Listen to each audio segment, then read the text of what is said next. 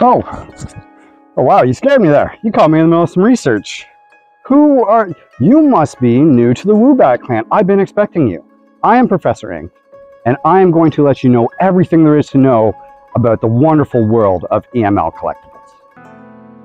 All right, I know you're trying to figure out how this works. I'm going to tell you how it works. First off, you got to buy packs. Where do you buy packs? You buy packs from South Miami Toys and Collectibles. There is going to be a link in the description for that. All right, that's number one.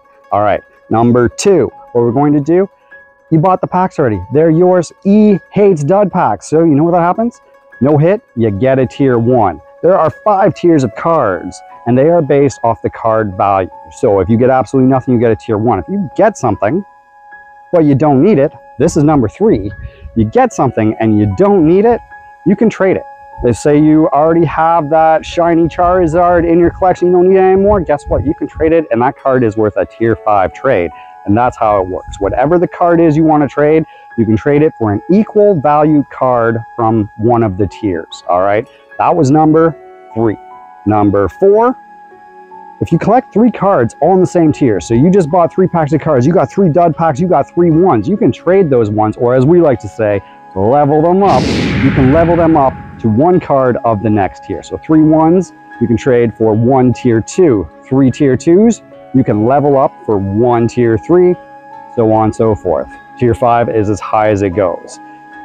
Now, when you're going to be trading these up, for tiers 1 through 3, even getting your free cards, your dud pack cards, it's a random card from each one of those tiers. You have no real say in it. He's going to pick one for you, he's going to put it in your pile, that's that.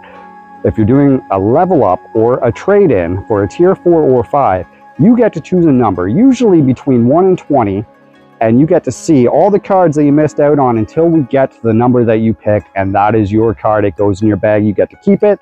Or if you are a top tier member, you can trade it in once per stream as long as you buy something or you win a giveaway.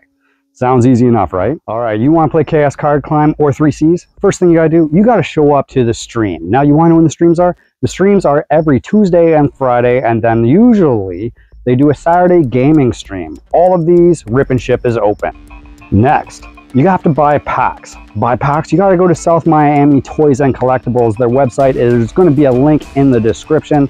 You go there, you buy your packs, and that, my friends, is how Chaos Card Climb or 3Cs works. I really hope you enjoyed that video. I hope that it was informative and you now have a better understanding of the game. That's it. That's done. That's everything you're gonna get from me.